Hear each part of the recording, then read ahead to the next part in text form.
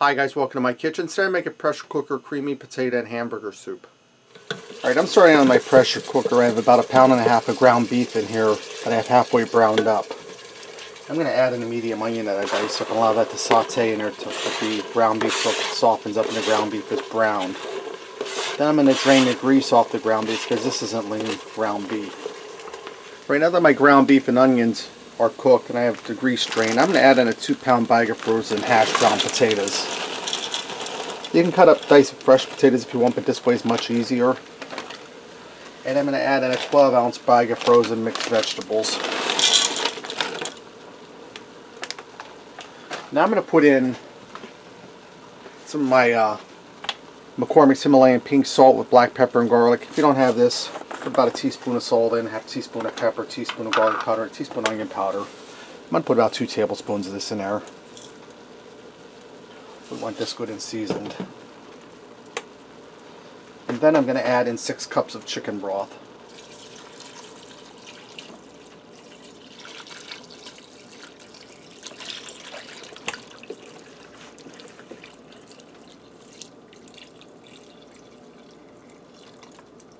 Okay, let me give that a stir to get everything mixed together.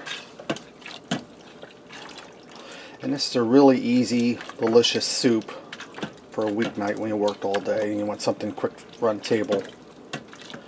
Alright, I'm going to put my lid on here. And I'm going to set this to pressure cook for 5 minutes. After the 5 minutes, I'll do a quick release of the pressure. Alright, now that my soup is done cooking with a clean spoon, I'm going to put in 8 ounces of Velveeta cheese that I cubed up. We're going to melt this in here to make it even that much more better. So get all your cheese down in there.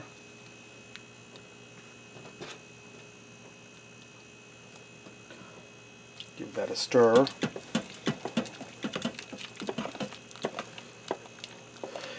And I have some fresh parsley I diced up. If you don't have fresh, dried parsley will work just fine. Make that in.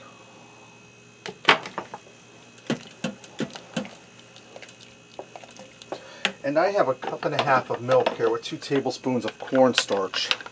We're going to thicken the soup up. And I'll probably turn this on to saute to get it boiling, because this milk and cornstarch is going to cool it down.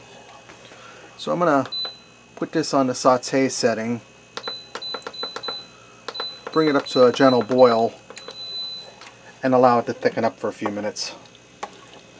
Guys, my soup thickened up. If you like it thicker, let it sit and cool for a bit and it'll thicken up as it cools. Let me get in here and give this a try. Now this is going to be hot, guys, so I'm going to have to blow on it for a minute.